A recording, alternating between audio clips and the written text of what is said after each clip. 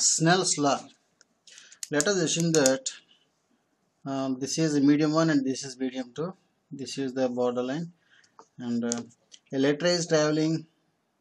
This is the letter. It is traveling from medium 1 to medium 2. Then this letter undergoes to some refraction. Then this is the normal run at point C. Let it be C. The angle between the incidence ray and the normal, that is I. Let I be the angle of incidence, and the angle of refraction, that is the angle between the refracted ray and the normal, that is taken as the angle of refraction, the angle of refraction. And let us assume that the refractive index of this medium is n1 and that of this medium is n2. The Snell's law tells that the relation between the angle of incidence and angle of refraction and the refractive indexes of two mediums, n1 sin A equal to n2 sin R. Now let us derive this. To derive this Snell's law, let us assume a situation.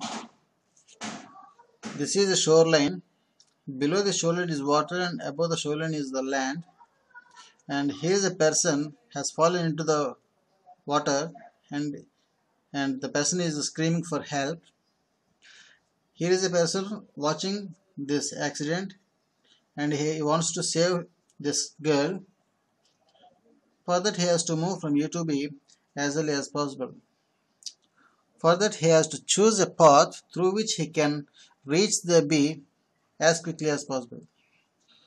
To choose the suitable path through which he can move from A to B within the less amount of time.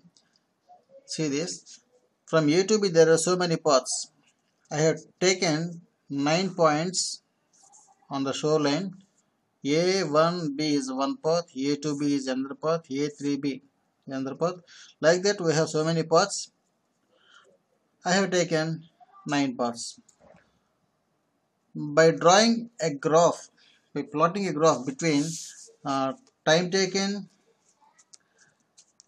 to reach from A to B through different paths along y-axis and the distances from y to the corresponding points on the x-axis, we get this type of graph.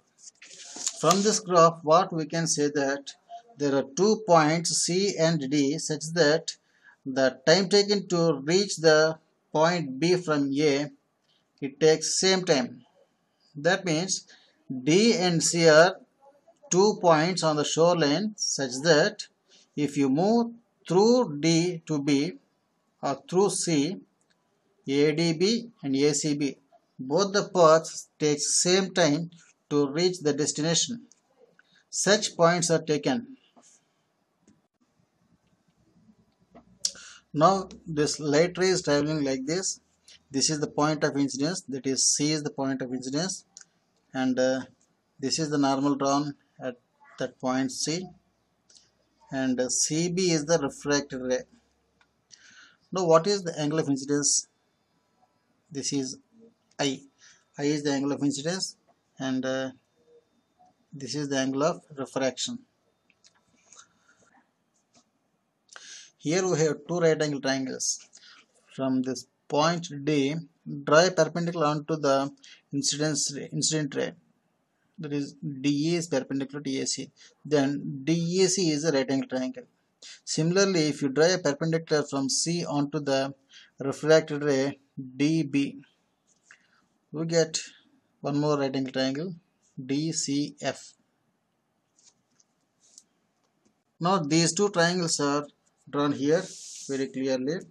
Now let us assume that time taken to travel from E to C on the land, that is from E to C on the land, is delta T, and time taken to travel from D to F in the water, D to F, time taken is delta T.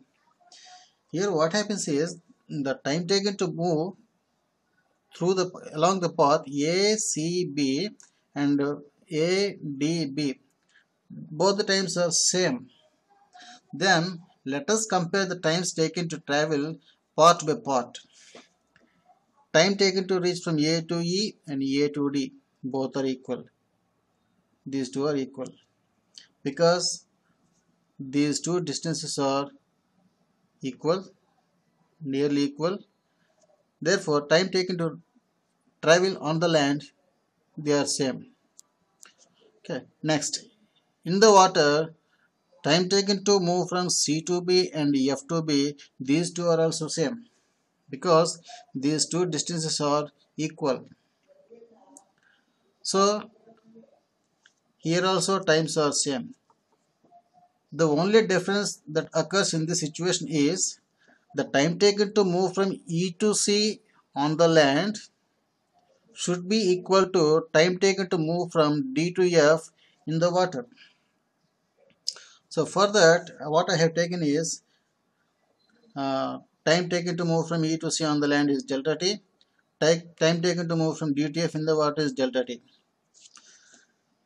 Speed of running on the land is V1 and speed of swimming in the water is V2. Then what is the distance EC and DF? What is the distance EC? EC equal to, this distance equal to speed into time. Speed is V1 and time is delta T. Therefore, V1 into delta T. What is DF? Speed in the water into the time taken to travel this distance. That is V2 into delta T. From this, delta T equal to EC by V1, that equal to DF by V2. From this, what we can say, EC by DF equal to V1 by V2. Let it be equation number 1. Now, here we have two right angle triangles. These are drawn here clearly for our convenience. Now, this is angle of incidence I. This is angle of refraction R. Since this is the normal to the shoreline, this is normal. Therefore, this angle is 90 minus I. This is 90 minus I. Therefore, this must be angle I. From this, what is sine I? Sine I equal to opposite by hypotenuse. That is EC divided by DC. EC by DC. Sine I equal to EC by DC, from EC equal to DC sine I. Next, this is the angle of refraction, and this angle and this angle are same because C and D, the point D and C are very very close to each other, and angles of refraction are taken to be same. These two angles must be same, and this is the normal run at this shoreline.